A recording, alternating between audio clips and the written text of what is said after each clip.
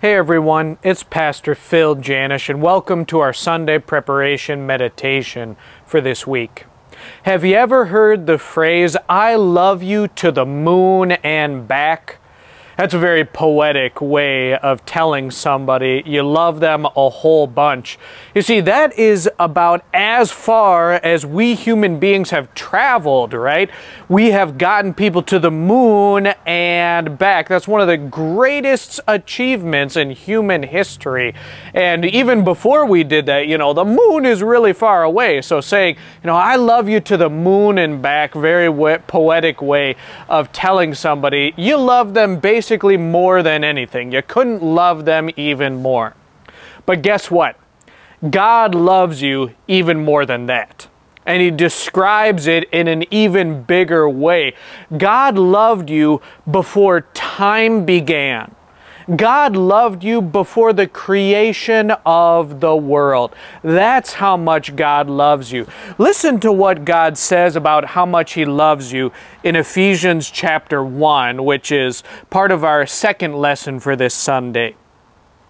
Praise be to the God and Father of our Lord Jesus Christ, who has blessed us in the heavenly realms with every spiritual blessing in Christ.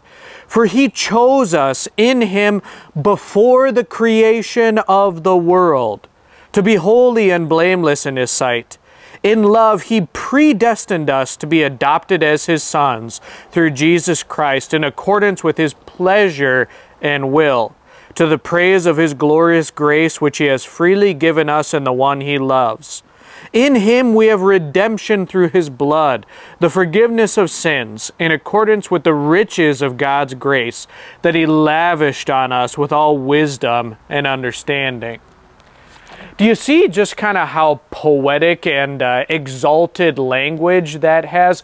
God loved you before the world began. He chose you to be His own, to be holy and blameless.